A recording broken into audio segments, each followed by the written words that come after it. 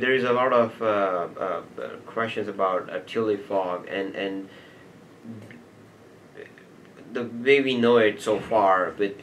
some of this published research is that Tule fog, the reduction in the Tule fog is not necessarily, or we don't have a clear understanding of it is related to climate change or not. And so far what we know is Tule fog is not directly related to climate change,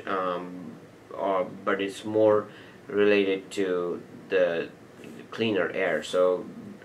since we are getting more cleaner air in this region, that is one of the cause for reduction in the Tule fog. And so there is a research done by a group of people at UC Berkeley and other places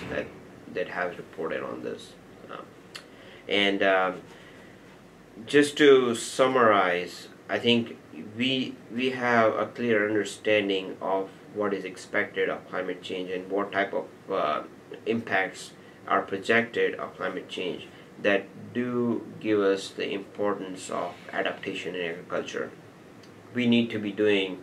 more work on local adaptation practices, and so we need to be more and more proactive, understanding local implications and local adaptation to make agriculture more resilient to climate risks. And then there are many ways in which adaptation in agriculture